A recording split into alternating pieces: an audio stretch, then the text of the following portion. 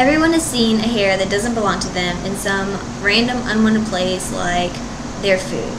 And the natural reaction for anybody would be just to ick out because it's not your hair and there's no way for you to know if it's been washed in the last 24 or even 48 hours, and that's nasty.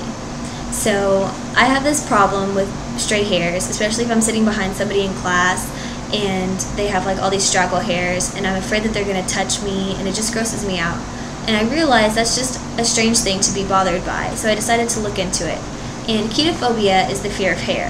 And today I'm going to tell you what causes chaetophobia, how it affects daily life, and how it's treated.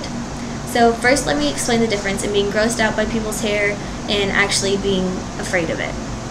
And Chaetophobia.com explains that chaetophobics react to like stray hairs and fluffy animals or even hairy people with a range of anxiety. And anxiety symptoms are like nervousness, sweating, nausea, and in extreme cases like panic attacks that can put you in the hospital.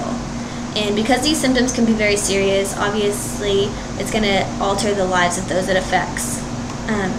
This illness affects careers, relationships, and daily interactions. Like, what would happen if you had this great job that you've always wanted and you start like your first day and you're so excited and you're chaetophobic and your boss comes in and he's like this hairy man. He has long hairs all over his arm and maybe like long hair, and he's like trying to instruct you because it's your first day and you're just like about to die of a panic attack because he has so much hair. Like, that would be really tough to handle in a professional situation. Once chaetophobic person has been set into a panic mode from a hairy interaction, they may take extreme measures for long periods of time to avoid any hair. Like, I read an article on BrightHub, and this person was chaetophobic, and they found just like a small hair in their food, and for a year and a half they would only eat like prepackaged food, and if they cooked anything they had to cook it themselves. And a year and a half is a really long time to live on like ding-dongs and ramen noodles, you know. So now you're thinking, how does a person even get like that? Well, most phobias are caused by some childhood experience, according to osovo.com. Chaetophobics may have had a bad interaction with like an animal or a hairy person, or even like had hair in their food at a young age and it just bothered them. Triggers can be related to germophobia or agoraphobia because of the extreme measures that you may take to avoid this thing. So it's rooted in two different phobias also. So someone who's agoraphobic could turn into a chaetophobic or vice versa. Also, research suggests that phobias can be genetic. So like if my mom is chaetophobic and she's terrified of hair, then I could have that gene to be terrified of hair, even if I never had a bad experience. Since chaetophobia is classified as a mental illness, there has to be a treatment.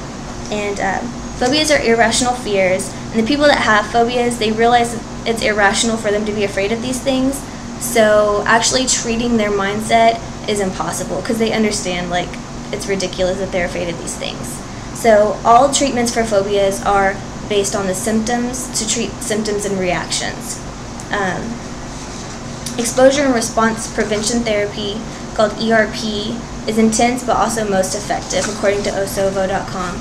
And what that is someone would just come in and you're chaetophobic, so maybe they would have something small at first, like fuzzy pillows or something, and they would have you like pet the fuzzy pillow or hang around with it a while and just talk you through it so that you don't have such a freak out mode, and then it would just progressively get bigger and bigger depending on what your hairy thing is, like a hairy person or stuffed animals or whatever. Eventually they would get you to be able to interact with it without having a panic attack.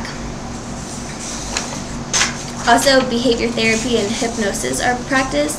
Hypnosis is usually just used to see like what actually caused it, and so then the therapist could try to go back into your childhood memories and like talk you through that situation to try to calm you down and react differently due to whatever caused your phobia.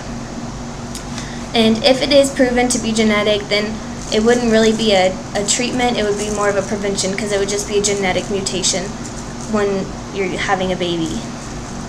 So, in conclusion, chaetophobia is the life-altering and irrational fear of hair in all forms. You now know how to identify chaetophobia, how it affects daily activity, and how it's treated. Next time you find a straggle hair in your food, be thankful you can move on at the next meal and not have to live on Twinkies for a year.